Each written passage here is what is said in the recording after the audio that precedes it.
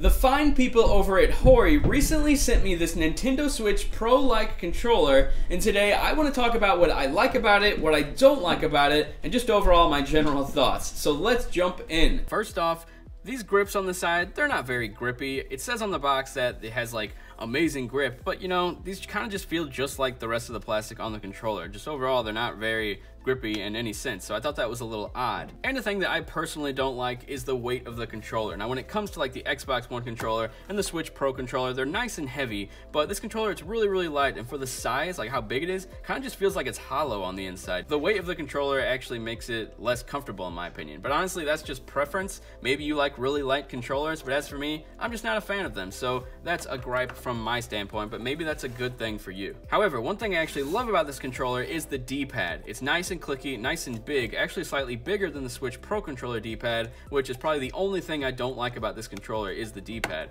But as for this one, it's really big and really clicky, and I like the placement of it whenever you're playing like side scrollers with it. It's really nice. Now on the box it says the battery can last up to 15 hours, which from what I've tested, it hasn't died on me at all because I keep recharging it. I didn't really get to see how long the battery lasts, but it never even seemed like it was close to dying when I was using it. And I probably used it a little over 5 hours without charging it, and it said the battery was still like halfway full, so the 10 to 15 hour battery life is probably about right. Now one thing a lot of Switch third-party controllers don't include is gyro functionality, and that's where this controller is a perk. You actually get gyro functionality, and it actually works really nice, especially in comparison to the Switch Pro controller. As I'm sure you know, the Switch Joy-Con controller actually has better functionality than the Switch Pro controller, and this one actually feels more in line with the Joy-Con controllers, which is really nice, and just a nice bonus for a controller, especially since they're charging $50 for this controller, and I'll get to that in a second. But yeah, the gyro functionality is a nice addition. Now one thing that I think is a problem, and that a lot of you guys might not like, is that this controller doesn't come with the charger. Now this is one thing a lot of companies aren't doing lately. They're not including controller wires or like chargers for like the 3DS. That's what Nintendo did, and I just think it's really odd because you're already asking for a hefty price of $50 for this Pro controller, and it doesn't even come with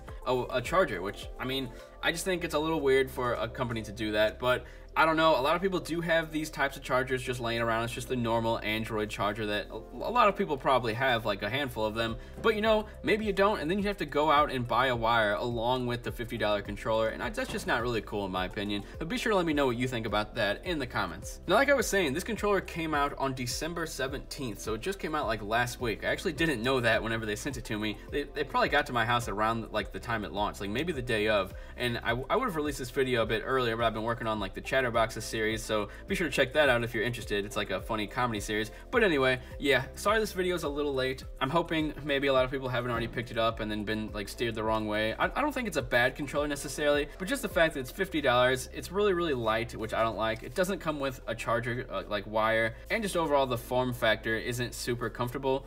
I don't really know if it'd be worth it for a lot of people.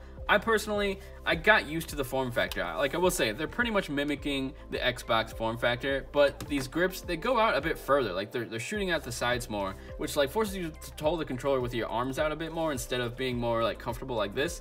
And I just think that's a little bit odd. I feel like the controller just should be shaped a little more like downward and not outward. But yeah, it's not so bad. I personally like this shape of the controller. Like this is probably my number one form factor for a controller. I love it. But this controller is nothing like this controller. It's more in line with the Xbox controller. So if you play a lot of Xbox and you have a Nintendo Switch, then this is probably the controller to get. It feels really similar to the Xbox controller, just a little less comfortable in my opinion. As for the buttons though, the buttons are probably a high point for the controller. They all feel really nice, especially these triggers in the back. They press down pretty far, which, as I'm sure you know, the Switch doesn't have any pressure sensitive triggers, so it wasn't really necessary for them to do this, but I'm guessing they just did it for comfortability's sake, and just the fact that a lot of people are familiar with having buttons like this from the PS4 and Xbox One. But yeah, the buttons feel really nice, the sticks feel really nice. I haven't had any issues with the controller. I just think it's a bit lame of them to have a $50 controller and then not come with a wire, and it's just really light and feels a bit cheap. I don't think I could like snap it in half or anything, but it's not like launch PS3 controller quality bad, but it's just a little light and feels a little cheap in my opinion.